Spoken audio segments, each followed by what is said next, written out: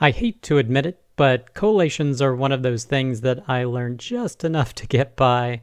Kind of the same thing for time zones as well. So if you're anything like me, you may appreciate this first post that I cover this week, because it gives some insights into collations and some of the decisions we should be making when setting up our databases.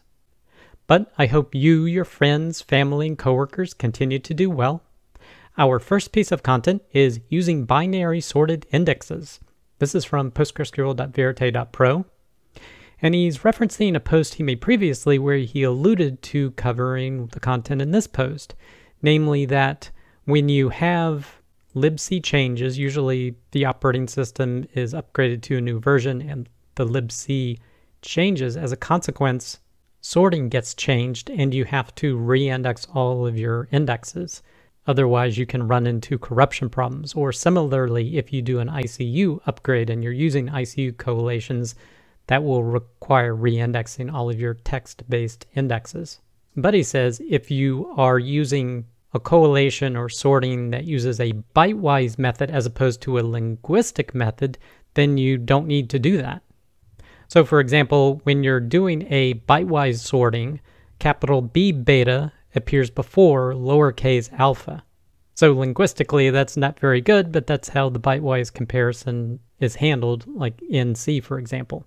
Whereas the linguistic comparison sorts lowercase alpha before capital B beta, because A should always come before B, no matter what the case is.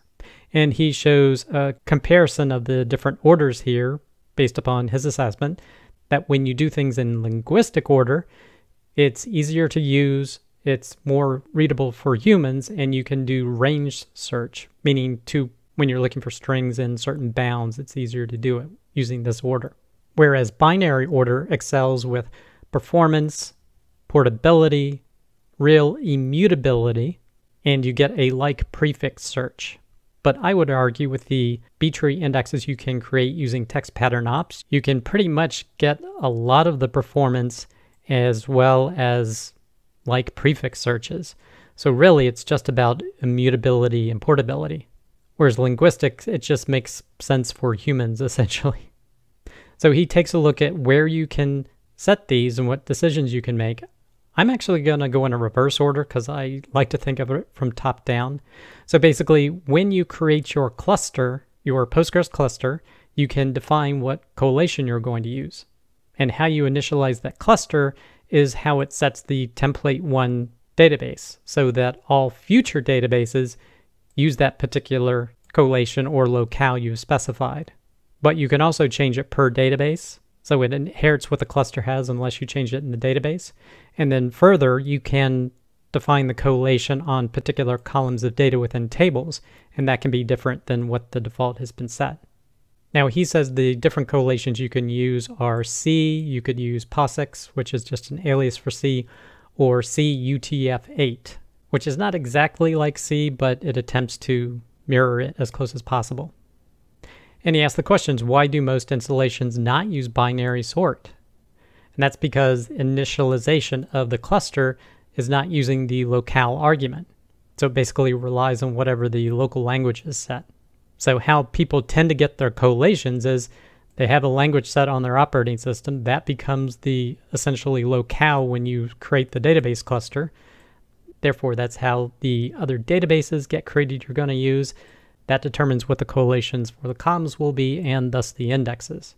So for example, when I initiated my database on my system, it gave me EnglishUS.UTF-8. And as a consequence of this, whenever my libc version changes, if there's a sort order change, I need to now re-index all of my indexes. So he's asking a very good question.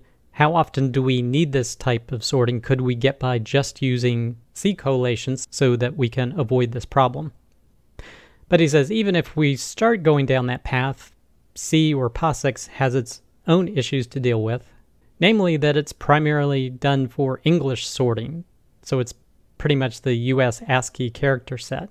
So anytime it has to deal with another language or accents or other types of characters, it can get confused. Like this is just using the initcap function. It's clearly capitalizing the wrong thing.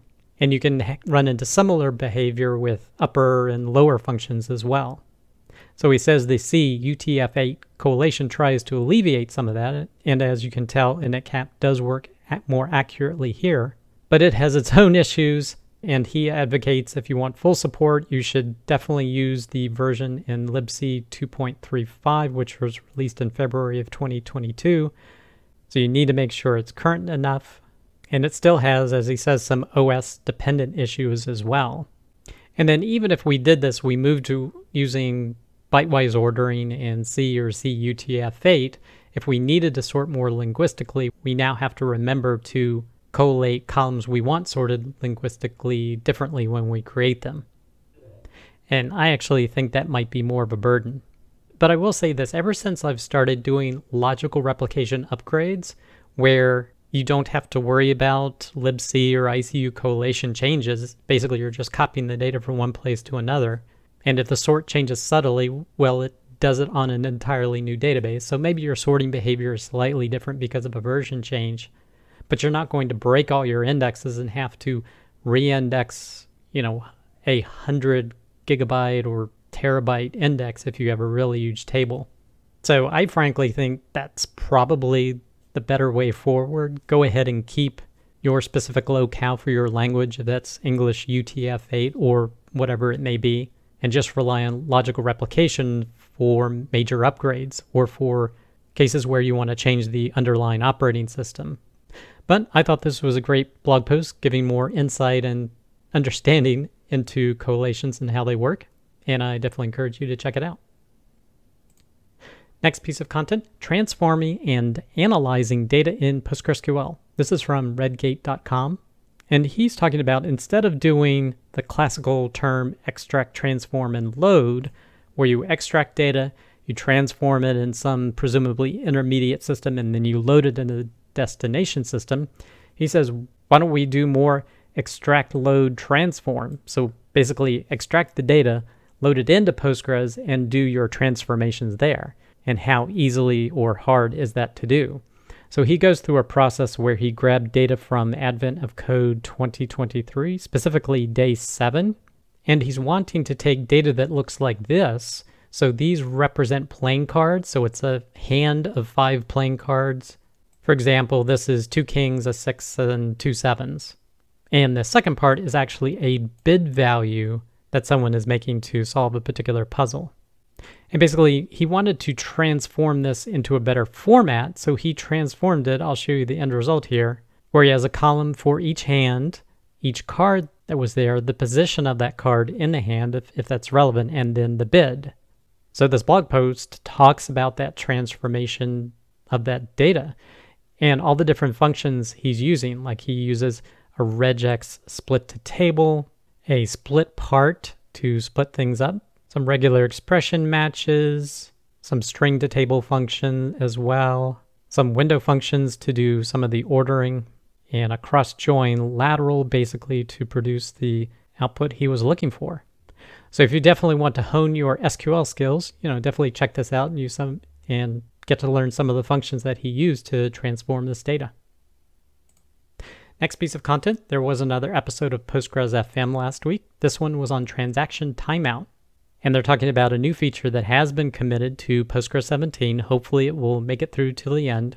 But this allows you to time out transactions as opposed to, for example, just statements. And Nikolai in particular definitely advocated for having some sort of default statement and or transaction timeout set for Postgres, like set it at 30 seconds he was saying, or 60 seconds, or some sort of default for Postgres.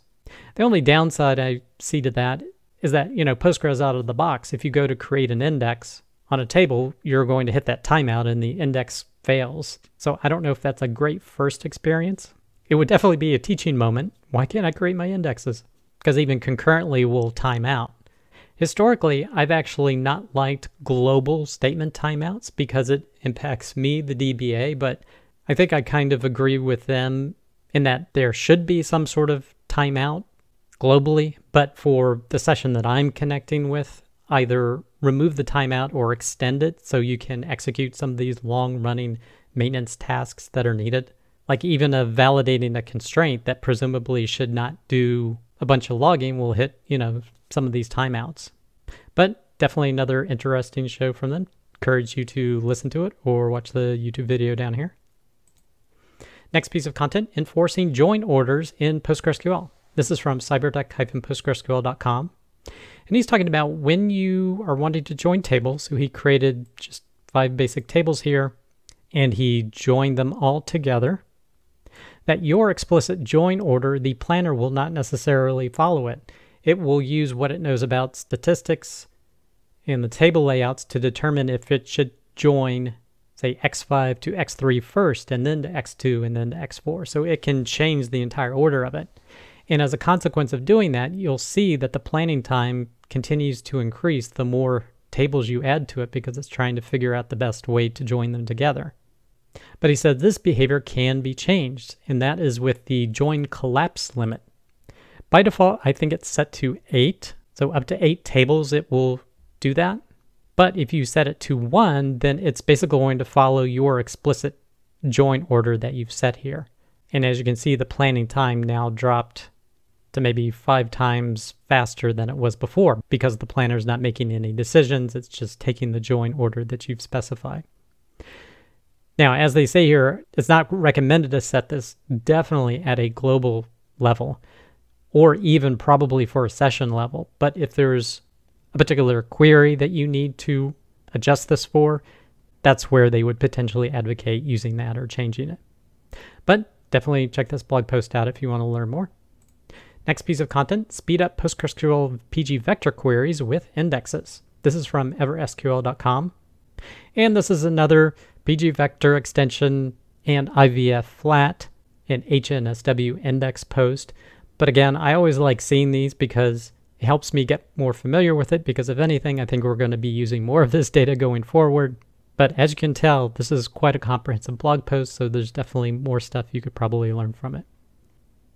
Next piece of content, how to use pgbench to test PostgreSQL performance. This is from Dev2 in the Francisco Tizio section. And this is just a basic post of how to get started using pgbench for benchmarking. So check this out if you're interested in that. Next piece of content, trying out CloudNative-PG, a novice in a Kubernetes world. I would say this is probably my byline as well. Definitely a novice in the Kubernetes world. But this is from enterprisedb.com, and he's basically going over getting started with it and getting up and running and connecting to it externally. I know, because this was a little bit of a hang-up I had, is actually, okay, it's all running, now how do I connect to it? But check out this blog post if you want to learn more about that. The next two are also related to CloudNative-PG, and this is the operator created by staff from EDB to run Postgres in Kubernetes. There are other operators, of course, but this is done, I believe, by the main contributor to CloudNative-PG, where he covered setup in recipe 1. That was on last week's episode. This one he talks about looking at the default resources that are set up with it. And then the third one is talking about superuser access. Basically, there is none, but if you happen to need to do that, he talks about how to enable that here.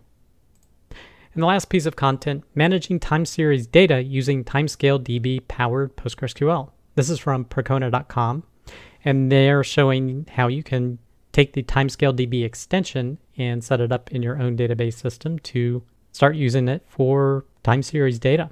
So if you're looking for a guide on how to get started with it, you can definitely check out this piece of content. I hope you enjoyed this episode. Be sure to check out scalingpostgres.com, where you can find links to all the content mentioned, as well as sign up to receive weekly notifications of each episode. There, you can also see a podcast audio of the episode, as well as a full transcript. Thanks, and I'll see you next week.